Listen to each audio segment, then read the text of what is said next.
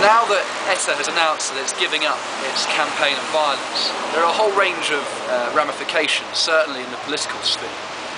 Perhaps the most obvious one is that you would expect this to be some kind of a victory for the socialists, for Prime Minister Zapatero, although that hasn't translated into any kind of boost in the polls for the socialist candidate, Alfredo Pérez Rubalcaba. But looking north to the Basque Country itself, it is certainly a boost for Bildu, this coalition of Basque nationalist parties, many of which are already in power in parts of the Basque Country. And those parties have always been associated closely with ETA, and now that ETA has stopped its campaign of violence, you would expect them to receive a big boost in terms of political support up there. But going back to Madrid, it's going to be really interesting to see how the Popular Party and its leader Mariano Rajoy handle this situation, this new situation in the Basque Country in the coming months. We expect Rajoy to be the new Prime Minister by the end of this year, following the November 20th elections.